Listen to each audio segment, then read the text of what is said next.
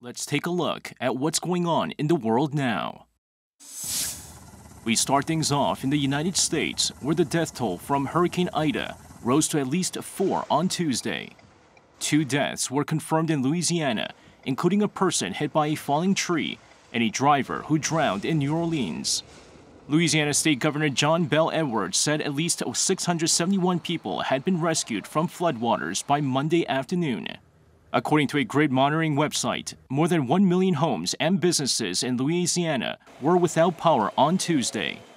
Another 75,000 were reported in Mississippi, Alabama, and Virginia.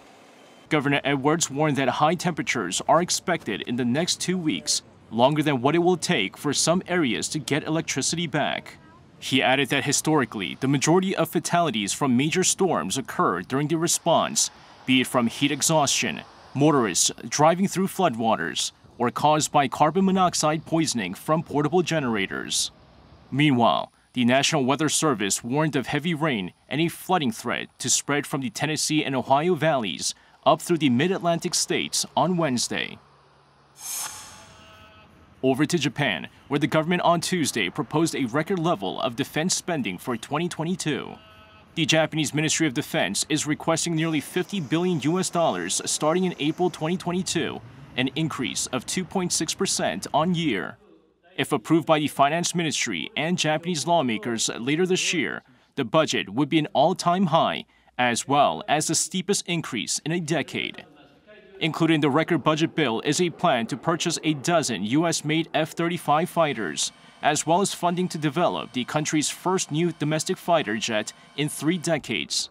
Pundits say Japan's bill proposal comes as it tries to counter rising influence and aggression from China in the region. In comparison, Beijing plans to hike its defense spending next year by nearly 7%. And finally, we finish off in China, where the government has banned online gamers under the age of 18 from playing on weekdays, while limiting their playing time to just 3 hours most weekends.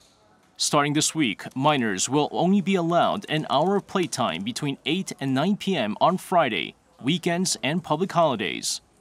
The latest measures represents an even tighter restriction than one set in 2019, where minors were allowed to play for 90 minutes on weekdays and 3 hours on weekends. Authorities say these restrictions were put in place to help prevent young people from becoming addicted to video games. However, others say the restriction comes as China continues to escalate its crackdown on the country's massive gaming industry. 이승재, Arirang News.